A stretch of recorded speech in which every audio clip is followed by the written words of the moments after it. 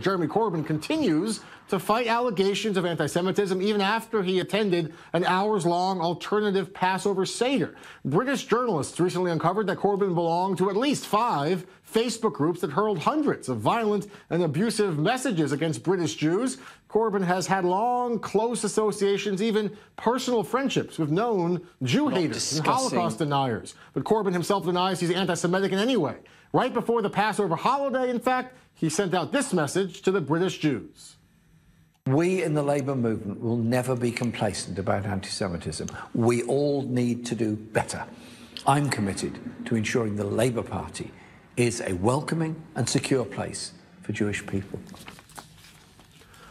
All right, those are Corbyn's words to the Jewish people, but what was his prayer? To answer that question, let's turn to our investigative correspondent, Eylon Aslan-Levy, joining us in the studio. What kind of Passover Seder event did Jeremy Corbyn, the leader of this major political party, wants to be prime minister, where did he go? Jeff, this was an alternative Seder, I imagine quite unlike anything you or I have ever attended, organised by far-left, anti-capitalist, anti-nationalist, self-styled far-left Jewish group, Judas, and it was very much an alternative Seder. It took place in a church. They didn't use a shank bone, they used a beetroot and encouraged everyone to point at the beetroot and shout, F capitalism.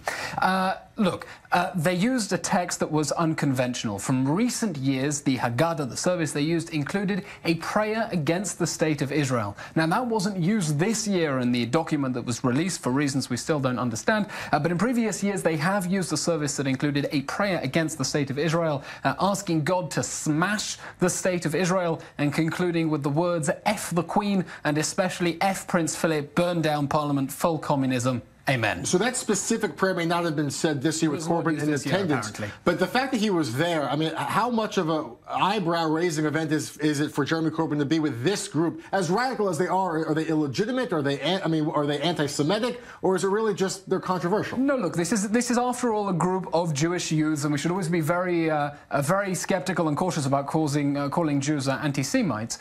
But it's certainly a kick in the teeth for the mainstream Jewish community, because the mainstream Jewish community came out last week accusing Jeremy Corbyn of affiliation with anti-Semites, saying enough is enough. He took this one step towards the Jewish community to then appear with what is a very fringe group that has often been at odds, specifically has said that all of the anti-Semitism allegations were being used against Jeremy Corbyn in order to topple the possibility of a socialist government, rather than out of any goodwill or good faith, is a kick in the teeth and is going to injure attempts to rebuild trust between the Labour Party and the mainstream Jewish community.